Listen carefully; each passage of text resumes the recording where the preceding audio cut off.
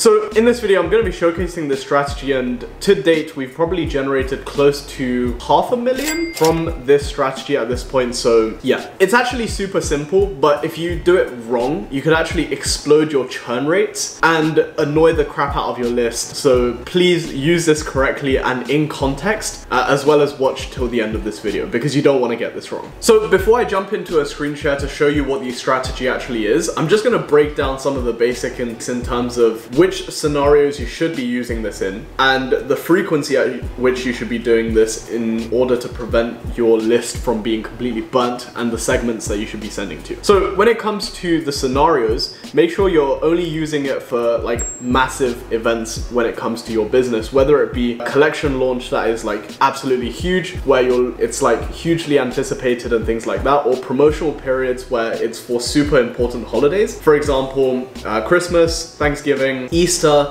New Year's, and Black Friday, right? The reason why you want to be using it during like really intense promotional periods is because your subscribers' inbox will be absolutely full of brands trying to reach out to them. So you really need to go the extra mile to kind of stand out from the crowd. And in terms of frequency at which you should be using strategies like this, you can kind of use it quarterly or kind of every other month. Every month is slightly too much, but yeah, every other month is perfect. This strategy involves aggressively sending booster emails in a strategic way so that you maximize your open rates and you maximize your conversions. So let's jump into a screen share and I'll show you how everything works.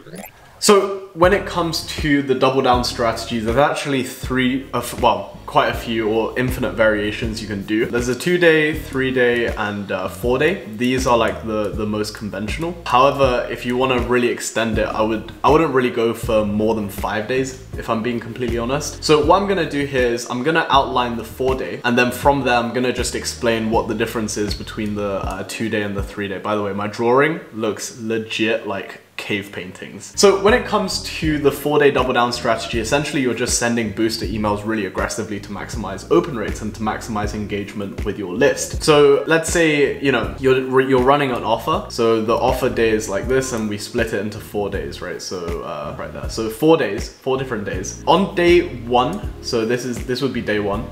This is like the pre-launch or the pre-release of your products if you're doing a product launch, versus if you're doing a promo, right? So this is when you want to actually announce the offer or the product that you're launching. So this is day 1. This is what we would do, the pre-sale announcement or the pre-launch announcement. So in this email, essentially you're telling your audience that you're launching a product, launching X at this time in the next, let's say 24, 48 hours. And this is essentially to give them a heads up in terms of, hey, you know, we're doing something really, really exciting at 7 p.m. Pacific tomorrow. Be on the lookout for your inbox. So essentially what this is called is priming your audience to receive either the offer or get ready to purchase the product. So this is a super, super important email, and it's important to the point where some people even like boost this one as well. But personally, I just don't really like to boost this email. We don't really see like a huge lift in conversions when it comes to the boost.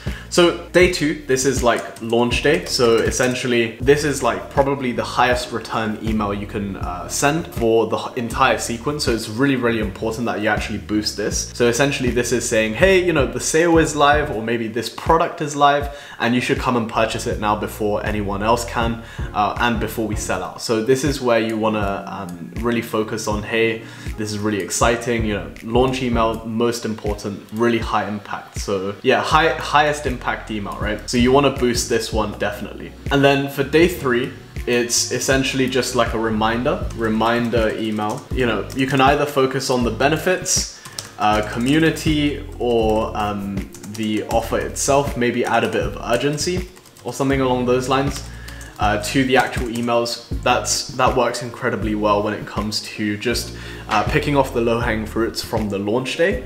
And then for this one, obviously you definitely want to boost it as well. So this one, let's put boost, right? And then for day 4, this is essentially final last call, I guess, like last call. Essentially, you're placing a hard deadline on either the product launch or the sale. So this is super effective in terms of triggering FOMO in your audience and can be really hugely converting. Sometimes we even see this email beat out the emails that go out on day 3. So yeah. Generally speaking, I have seen people do 2 booster emails on the same day. So essentially how that would work is you send out the email in the morning and then you send out the booster in the evening. And right before, let's say 30 minutes or an hour or 2 hours before the offer expires, you actually send out a booster email to the people that have clicked but not purchased in the last few days. So this is a really helpful way of doing emails and making sure that you're just adding that tiny bit of urgency to people that have shown really high interest, aka the people that have clicked but not purchased over the past few days, and just giving them that extra little nudge, right? Like, hey, complete your purchase, you only have like 30 minutes, so we don't want you to lose out. So this is also really powerful. But generally speaking, you know, if your frequency is super high with campaigns already, I wouldn't recommend you sending out the 3rd booster. Or if you don't know how to segment it properly, I really don't recommend it. But if you do know how to segment it properly, then that 3rd email could be pretty effective as well. So when it comes to doing this 4-day double down strategy or 2-day, 3-day double down, anything you want, it's really important that you, and I cannot stress this enough, right? You only send to highly engaged segments. Otherwise, you will likely or run the risk of burning your domain in terms of just flushing your deliverability down the toilet. And if you send to people that, you know, don't really show too much interest in your emails, not only are you going to get lower engagement, but you actually might also annoy some people simply because of the sheer volume at which you're sending these emails in. So one of the things I would really highly recommend, I know I gave like quite a few content ideas right here. I would actually recommend you test content for different email, but when it comes to, let's say, running an offer or promotion, for example, you really want to be getting creative and testing different offers, right? So for example, to just give you an idea of what are the offers that I like to test for clients, and the one that kind of outperforms is basically any offer that isn't like the traditional 10%, 20%, 35% off, right? Or like 33% off. This is really boring. This is just boring offers where it's super linear, everyone's doing it. You want to actually get exciting, right? Because think about it. When you make purchases and when it comes to considering offers, when you see like a 20%, you kind of know what you're getting into and you don't really think about the offers too much. However, with an offer like something like buy 3, get 1 free, this is essentially the same as 25% off, right? Effectively, except here you have the pros of you get to increase average order value, higher AOV, and generally speaking, to be honest, it actually converts a lot better from our own split tests. So why not just reposition your offer for a high average order value and higher perceived value as well? Because when it comes to running buy 3, get 1 free offers, what you're gonna do is you're actually gonna trigger your potential customer to actually think about the offer. They're gonna think, oh, how much is that free item worth? And it's gonna trigger all of these thoughts about your offer and ultimately basically just have your products live in their head rent free, right? And that's a really great place to be in.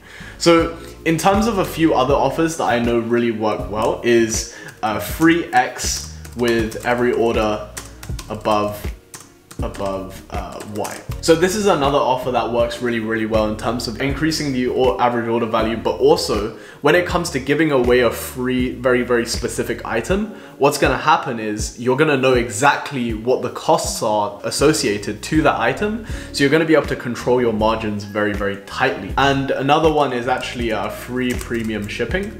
So the reason I haven't said next day is because I know next day is available in the UK, but I'm not sure how many brands are able to actually offer that in the US. So just call it like free premium shipping, something along those lines.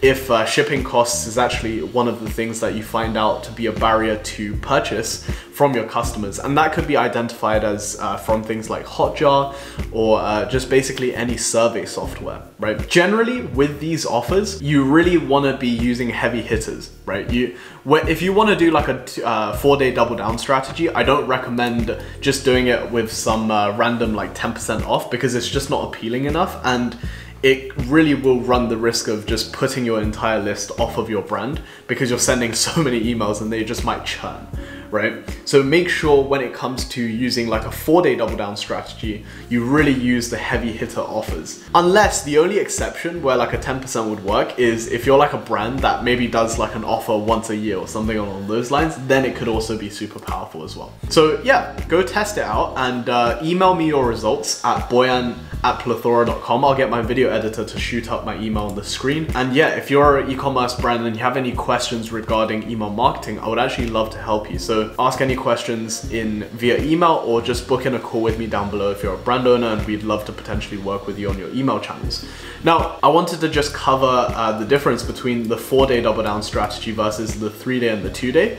So essentially with the 3-day, it's just you know, pre-sale announcement or pre-launch announcement, launch day, and then the reminder.